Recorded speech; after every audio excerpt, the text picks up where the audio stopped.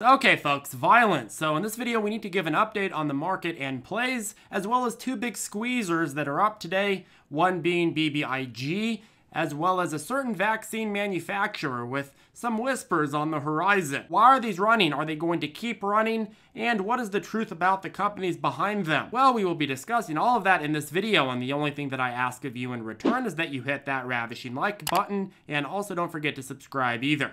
Pretty damn hot today, the S&P, the Dow, the Nasdaq, the Roskis. Hot, hot, hot. Yesterday's CPI index report came in fairly hot itself, with the top line average all item numbers trending higher, breaking the downward trajectory. Blame a lot of the pricing pressures from the energy segment, which exploded last month, which also motivated a lot of pricing pressures elsewhere. But at the same time, this wasn't really a shocker because, again, it was all public knowledge. I mean, we even talked about it earlier this week. Energy prices were up, so that was going to be a huge motivating factor to the upside on pricing pressures. Unlike a lot of the other areas on the report, energy prices are updated every single day. You can just look at a commodities page and see where they're trading at. So the market probably already factored that in to some extent, but the market's been a lot less sensitive to inflation concerns. It's almost like you're getting into this area where people are scared of everything happening, and now that we're actually seeing it happen, people are like, okay, whatever, let's just go buy back in. But anyways, in terms of updates on play, SoFi has been killing it. SoFi, lots of positive press coverage, a lot of people waking up to the value behind this. We are actually very close to my ZipU price target, despite the fact that we haven't had the two major catalysts that motivated it yet. The biggest effects of those two catalysts aren't just the actual catalysts themselves,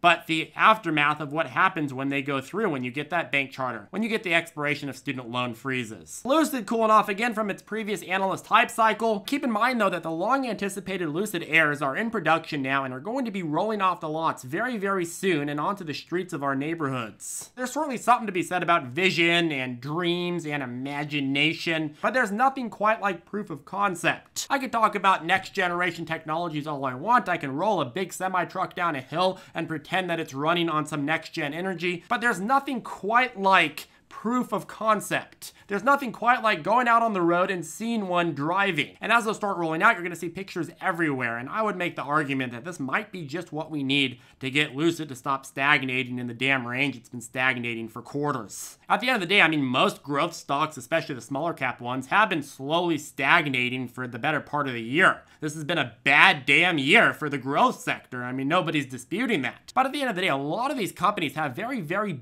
big accomplishments and milestones that they're going to be hitting in early 2022. Start looking at this and you're like, hey, wait a second, some of these growth stocks really stand above the pack. And Lucid, I would say, is like one of the biggest. But speaking about standing above the pack, Upstart now at 385, just totally insane. Where were all these damn buyers when we were talking about this in the 90s as a high conviction play? They were nowhere to be found. But seriously, it's great to see a company that we believed in at like a quarter of the valuation when it was dramatically undervalued, now get to the point where it's dramatically overvalued. I think at this point, everybody knows that this is long past my ZipU price target, and I just can't make a fundamental argument for it, even though I love the company and I think it's eventually going to earn this valuation. I just think this is a case of going up far too fast, far too soon. What tends to happen with a lot of stocks like this is that you get analysts that go and downgrade stocks when they're going down, regardless of what the company is behind it.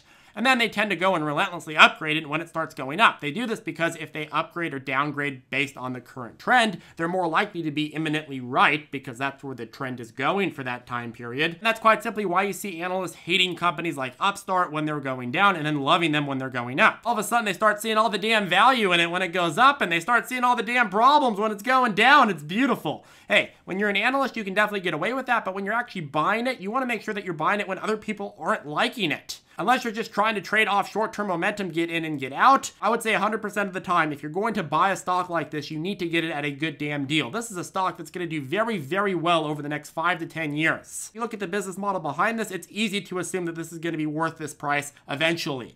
But right now, I just don't see this as a buying opportunity. I just don't think that you need to FOMO into it. I think that patience is a virtue. If you're buying and holding something, you have to buy it because you believe in it, and you have to believe in it at the price that you enter. I don't like to see people that hated the stock at $90, $100, $120, all of a sudden saying, oh yeah, it makes sense now at $380. Now it makes sense because it's at $390 and everybody else already bought in. It makes sense now. That's how you get yourself into a really bad situation. AMC finally retook 40 in a win for the Ooga Booga AMC retail traders, and probably a few piggyback and hedge funds if we're being real. That being said, there's not much news to talk about here. The situation's kind of the same, and I don't want to rehash a lot of the same due diligence that we've been talking about. The only thing that I can think of that's in this category that's somewhat new is that After CEO, which was one of those short squeeze stocks from a few weeks back, tweeted that he has hired a third-party firm to investigate illegal naked short selling in their stock. I think it's excellent and great that CEOs have decided to take it upon themselves to acknowledge that, hey, there's a lot of bad practices that go on from short sellers. The more that CEOs acknowledge that that's a real threat to the shareholders and the shareholder value, the more that are going to realize that, hey, we need to crack down on this. We need to stand up to this. Crypto market, a bit slow today, a little slow salamander. Bitcoin holding very well, but mostly flat. Ethereum up 5%.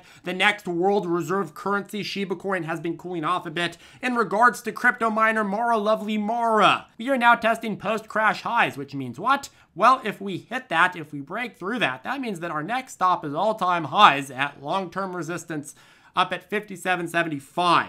It's been quite a long year for Mara Lovely Mara. She's been a huge and dirty tease, but there's certainly something very, very satisfying about this play. There's something about saying, hey, I don't care how much FUD you throw at me. I don't care if you tell me that Bitcoin is worth nothing. I don't care if you tell me that miners are a scam. On this channel, our first coverage on Mara was at $10.46 a share back on January 3rd. Some of you believed in Mara long before I did, maybe at $2 or $3 or $4. That's great. You had to deal with so much FUD, dysphoria, and deathly trading over and over again. At the end of the day, Mara has been special because her cycles have been very, very quick. You've had so many ups and downs because Bitcoin has had so many ups and downs. A lot of other small caps have had slower cycles. But I think the message is clear. If you've done the work on a play and you believe in it, not me, not your neighbor Susan, but you believe in it, well, when the market's calling you stupid, what do you say? You say, good, good, thank you. I take that as a compliment. Who's gonna be stupid when it's at 10 times the price? Okay, main entree. So first, the BBIG pre-anticipatory run rally has continued very strongly today, up over 20% at highs. It's gone from 477 last week lows to now well over 8 as traders bought up the stock today after the shareholder meeting and in anticipation of next week's Cryptide spinoff. Interestingly enough, though, the real catalyst for the stock today was this article from Seeking Alpha, which boldly pronounced a price target of $40 for the stock, citing Lomotif as one of the top short-form video platforms in the world with hundreds of millions of installs, citing AdRiser, which we talked about last week, which allows Lomotif to be better monetized. A very, very good move, I'll admit, on the part of BBIG. They also cited undisclosed third-party independent valuations, showing that combined Vinco Ventures and Zash companies have a valuation of $5 billion.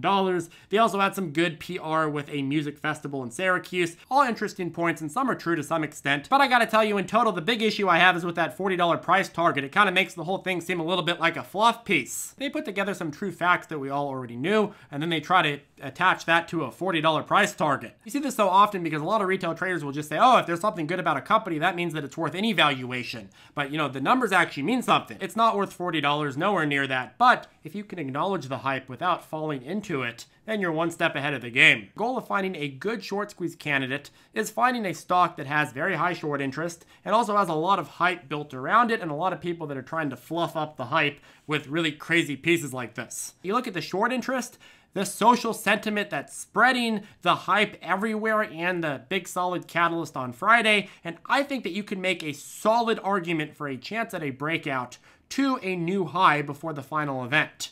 But over the long run, and probably right after the catalyst, if not slightly even before it, you're going to have a period where people start taking profits and it's going to go down dramatically, and then you're going to get closer to a long-term value. There's a real company behind this. I'm not trying to say this is not a real company. Lomotif is an actual app with a lot of users.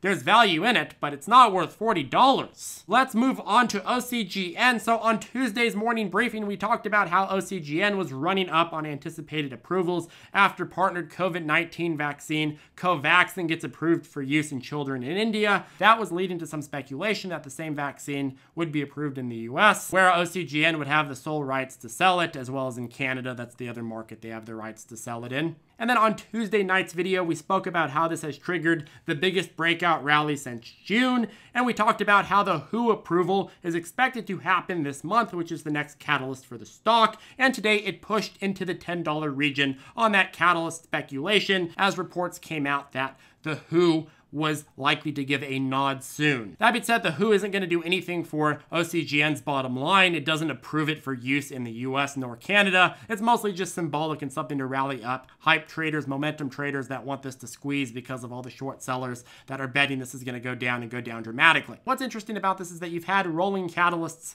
pretty much for the last 6 months. If the Covaxin vaccine gets approved in another country, people start speculating that, oh, it's going to get approved here and OCGN goes up, then it dumps. If there's reports that the FDA is getting closer to a decision or the WHO is getting closer to a decision, then all of a sudden it goes up again. And there's definitely a lot of bark to this. A lot of people are speculating that if this gets approved, it's going to go up 3-4 times. Some people are expecting it to just pump and dump like it has in the past, and that in reality, the US market doesn't really need more vaccines. And with short interest, again, pretty high at 30%. A lot of people are also arguing that it doesn't really matter as long as enough buyers come in, it's going to squeeze McSqueezy. But let's talk about real world benefit here. If Covaxin gets approved in the US, what does that mean for OCGN? Is that an actual huge benefit? Well, again, Ocugen will have exclusive rights to sell Covaxin in the US and Canada and will keep a 45% revenue share. Currently, it has no revenue at all, zilch, which means that if this doesn't go through, Covaxin is basically a hemorrhaging shell of a company. Outside of that, it has some early stage items in its pipeline, most of which look like low jackpot lottery tickets to me, but this company's future is largely based on Covaxin at this point. But the problem is that regardless of whether the WHO nods an approval for it in the next couple of weeks or months, most analysts say that the FDA in the US won't be giving it its approval until late 2022, early 2023. Right now, it's 2021, and already 66% of Americans have had at least one dose, which means they're not potential customers. And in Canada, almost 80% of folks have had at least one dose. Again, not potential customers. And by late 2022, the people who have still remained unvaccinated are probably the ones that made the personal choice not to get vaccinated. Yet Ocugen is projecting 100 million doses a year in just the US and Canadian markets. There's no way in hell they're going to be able to do anything close to that. There's not going to even be enough people in the population to vaccinate that haven't already received all the other vaccinations. And of the scraps that are left, they're going to have to fight for those scraps with Pfizer and Moderna. And yes, I guess some folks are going back for thirds right now in the form of boosters, and maybe a new variant next year encourages more of that. But wouldn't the vast majority of people still choose not to mix the vaccines? So my thought process is, hey, at the end of the day, like most short squeeze stocks, this doesn't make sense as a company or a business model. I would say as the crowd rallies it up, play it, and then lock in your profits as it starts breaking down again. Risk manage your position. There's a time to trade and there's a time to hold. This is a stock that deserves trading. It's a stock that deserves catalyst riding. It's not a stock that deserves your long-term conviction. Anyways, folks, that caps off the video. If you have any questions, feel free to reach out to us below or join us on ZipTrader Circle. If you'd like to learn how to trade with our step-by-step lessons, our private chat, and of course, our daily morning briefings, where we brief on what's happening in the market each and every morning, as well as my favorite catalysts and what my thought process is on them, I'll go ahead and put a link to ZipTrader you below. Make sure to watch the video on the website. I'll walk you through everything you need to know about the course so you can decide whether or not it's a good fit for you. FUD Stopper 50 will get you 50 bucks off before checkout. If you're wondering what broker to trade these stocks on, well, we like to send new traders over to public.com/ZipTrader. They're a fantastic broker, and you will get one free stock when you sign up and deposit just $1 using our link below. Anyways, folks, that caps off the video, and I'll see you in the next one.